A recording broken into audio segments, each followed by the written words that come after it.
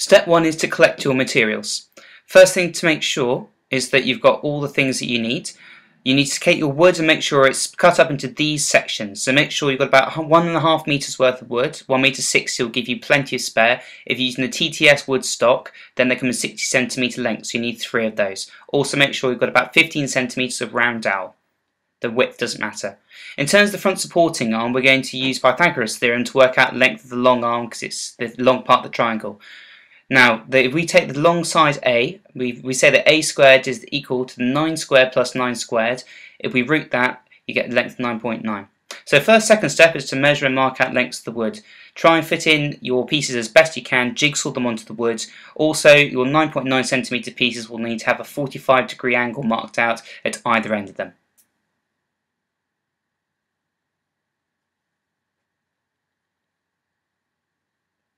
Step 3 is to take a hacksaw or any thin saw blade and cut up your pieces of wood. Take care on the ends, you can see they can splinter quite easily.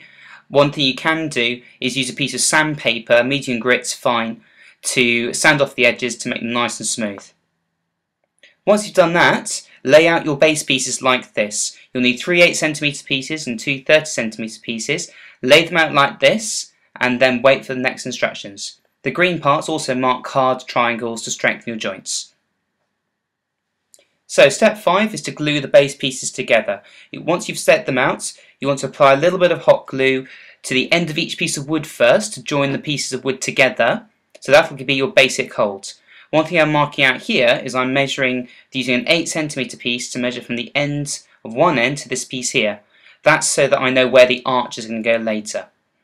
So once you've glued the pieces together very carefully, make sure you've also got a right angle between the pieces of woods. If you look carefully in the camera here, you can see that the base is forming a rectangle where each corner is a right angle, that's 90 degrees. And I'm using a card triangle with hot glue underneath to strengthen each of the corners.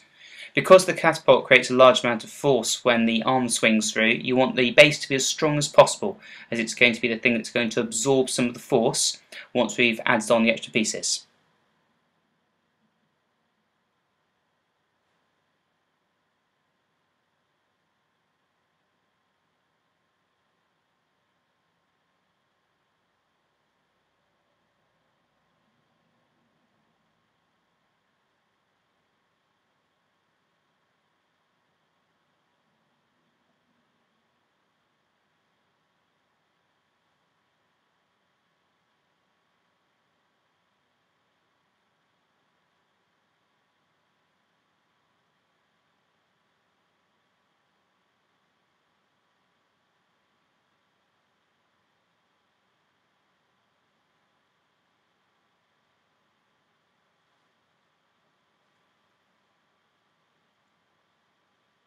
Once you finish the base, flip it over, and then you want to repeat the same thing with the card triangles on this side, so it's going to be as strong on both sides.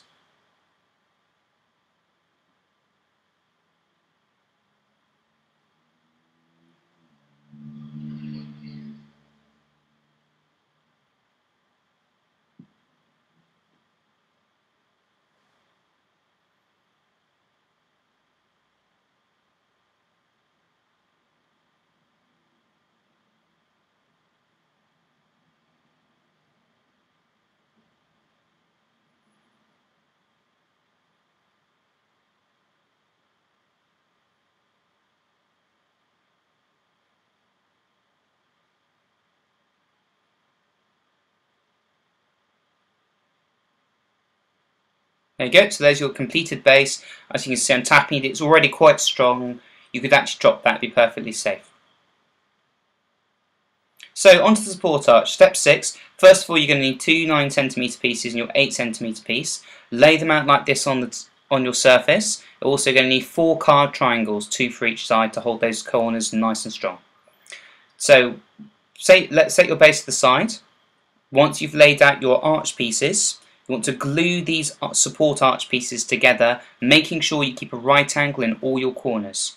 Now one thing you'll notice, the 9cm piece is on the outside and the 8cm piece is sandwiched between them, not on the end of them. That's really important, as this will mean that your arch ends up being the same width as the base itself.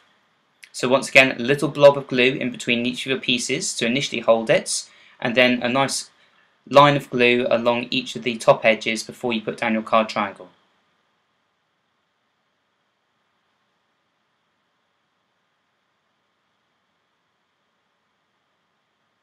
Once you've flipped it over, apply the glue in the card triangles in the same way.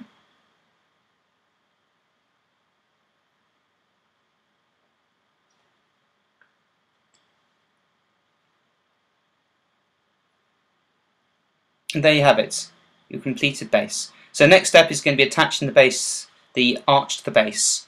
One thing you want to do, which will help you with support, is if you put the base on its side like this.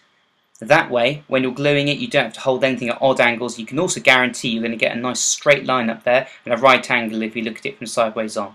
So again, your first step again is apply a little bit of glue to the end of the arch pieces to hold those in place. Once you're sure you've got a right angle there, we're going to take some card triangles, some hot glue, and once again you're going to put card triangles across each of your joints to really strengthen them. This is a really important step for your arch, as when the catapult firing arm comes on through, this is where the majority of the force is going to get caught on that supporting arm. So we want that to be as firmly attached to the base as possible.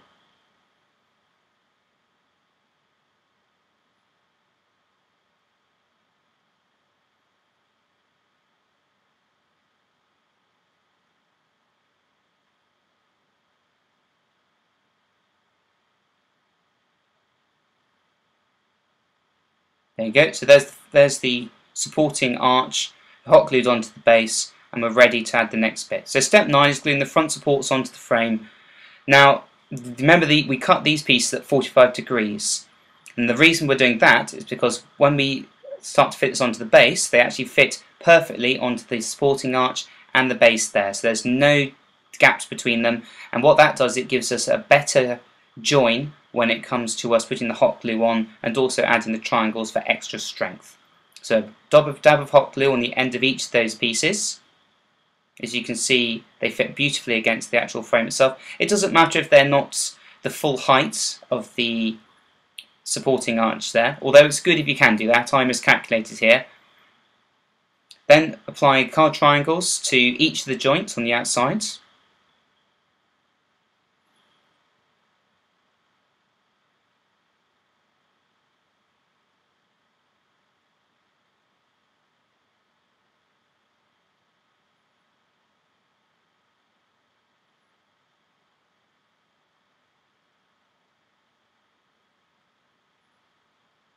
Once you've done one side, flip it around and add your supporting arm and your card triangles on that part as well.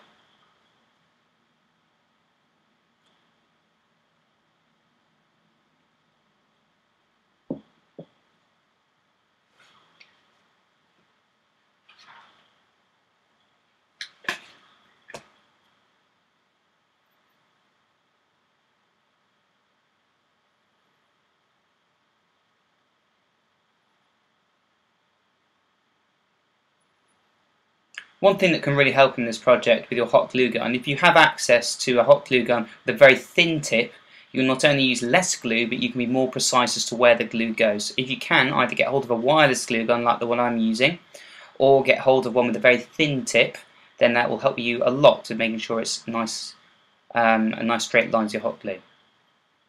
Now what I'm doing here as an optional step is you can put hot glue on the inside of the joints as well. And again, I'm just reiterating, the stronger you make these supporting arms, the stronger you make those joints, the stronger your catapult's going to be, and the thicker rubber bands you can use when it comes to hooking up your firing arm later on.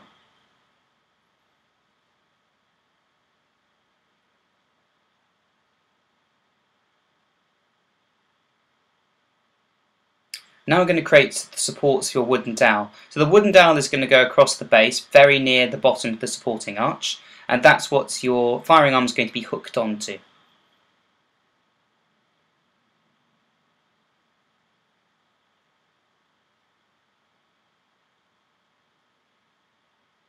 So the dowel is going to sit just underneath the firing arm, and this is how we're going to create our supports. First of all, take an A4 piece of paper, it's 29.7 centimeters, In US it could be any size really, as long as it's lengthways. Then tear it down so the piece of paper is roughly an inch wide, and this piece of paper can be roughly 15 centimeters long. Next up, we're going to wrap it around the dowel as tightly as we can. So I'm just shortening it to 15 centimeters here.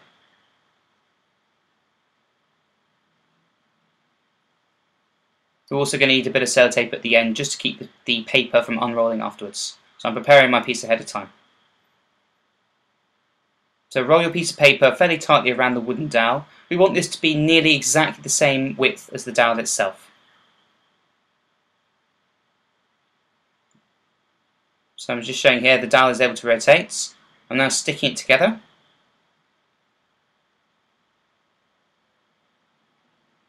Nice and firmly because we want to have a nice neat finish. And just to double check, we can see the dowel's rotating beautifully. 1 down, 2 to go.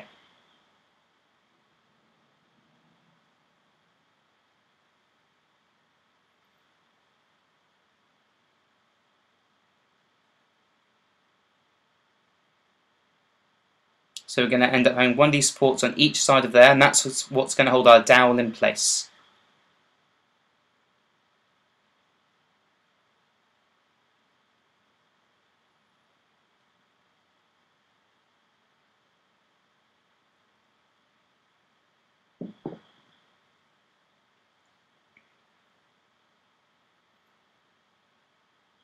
Take care while you're rolling your piece of paper.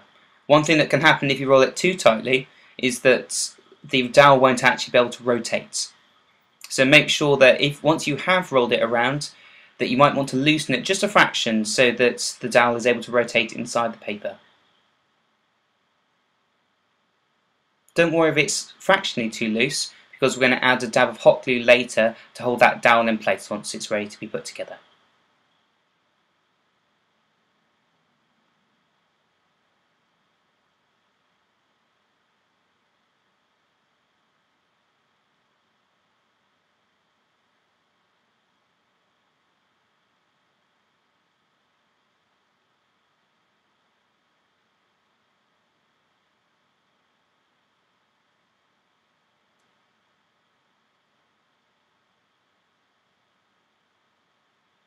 So now what we're going to do is we're going to put our 2 supports on the end of the dowel,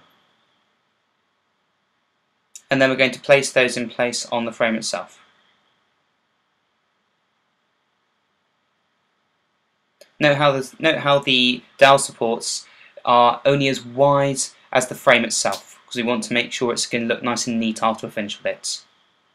So we're going to add a dab of hot glue underneath each of the supports, making sure the dowel can still move freely, because we don't want to glue that in place just yet. Once that's in place, add a whole load of hot glue over the top of the supports, bonding the archway over the top of the support onto the base itself. The more hot glue you put on here, the firmer it's going to be in place. Also, it can be an idea to put it a little bit behind it as well, just to bond it onto the 8cm piece going across the middle.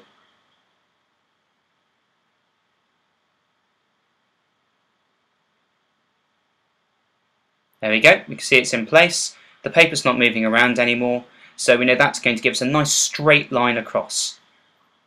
That way our catapult arm is going to fire straight forwards on the catapult rather than going off at a strange angle.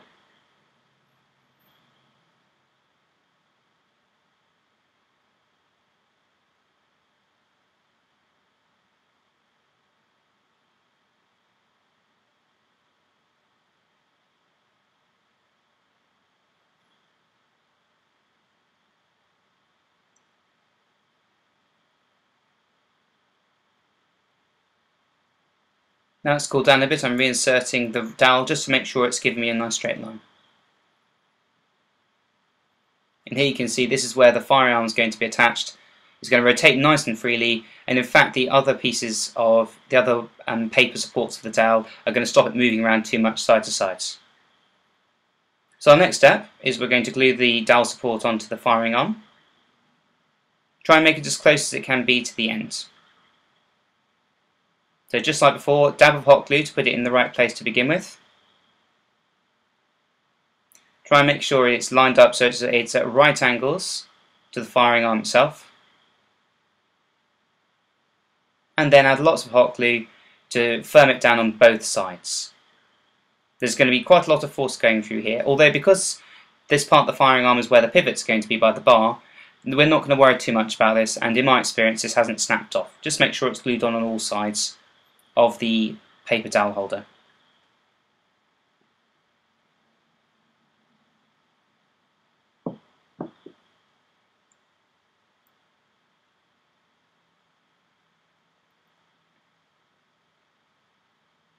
Then once that's cooled enough, we're going to test it.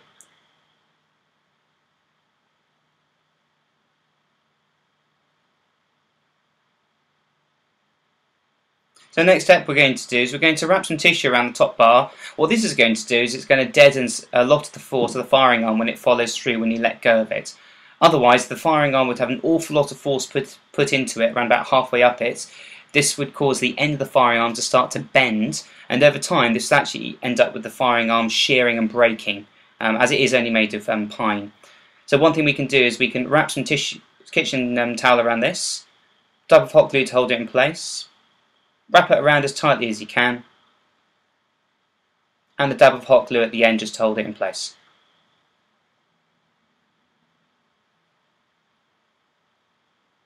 And then to make sure that it doesn't come undone, we're going to use some sticky tape, wrap around that.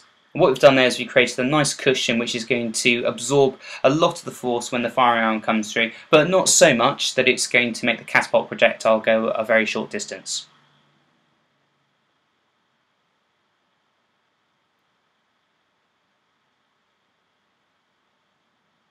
So now we're going to test to make sure the firing arm with its dowel support is going to rotate very well.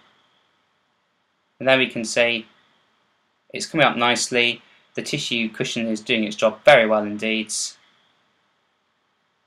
And what we can do now, which I didn't do here, is you can add a dab of hot glue onto either sides of the dowel supports, which would stop the wooden dowel itself coming out. So step 13 is to use a thumbtack to attach the lid to the end of the firing arm. This is going to be our bucket on the end of the catapult arm, and we can put our projectiles in that. The advantage to plastic lids is A, is that it's easy to push a thumbtack through, and also you can choose whichever lid you want depending on what you want to fire from your catapult. And there you can see, thumbtack holds it on nicely in place.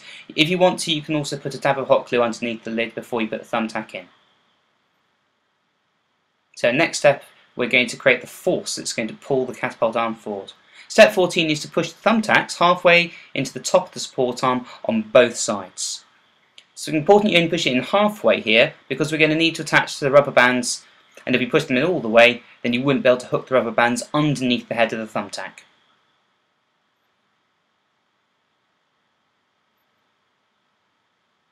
As you can see there's a bit of space between the head of the thumbtack and the wooden support arm at the top. So now we're going to hook the rubber bands onto the thumbtacks, and then we're going to push the thumbtacks in until they're really nice and tight against the pine. So brace the rubber bands, push the thumbtack in.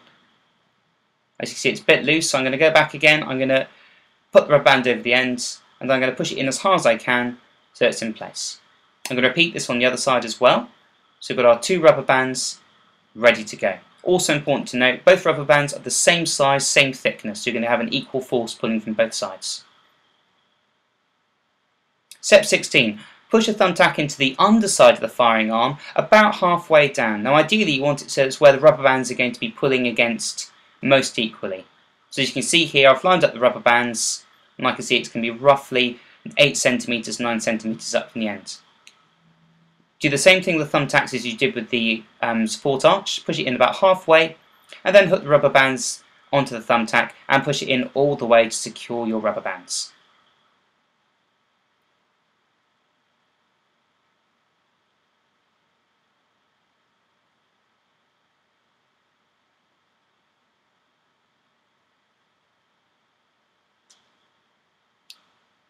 There we go, and so the final step is to hold down the base, to brace it, to pull it back firing arm and give it a test fire.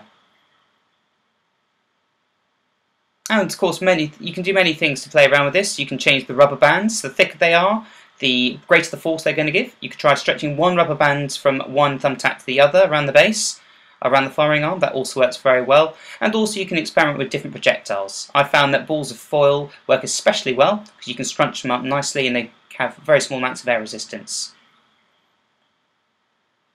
So there you go. One completed model Roman catapult based on the Roman Mangonel, which was used to hurl baskets of rocks, sometimes flaming rocks, towards their enemies. Very effective in short range. Didn't work very well in long range because of its lack of accuracy. But there you go. Experiment. Why not see what happens if you have lots of little balls of foil versus one big ball. So remember to stay safe. Always make sure you're aiming it at an object rather than a person or an animal. And enjoy. And thanks very much for watching. If you like this video, why not like and subscribe for more DT projects, youtube.com/user/TheWeeScotty. Thanks again.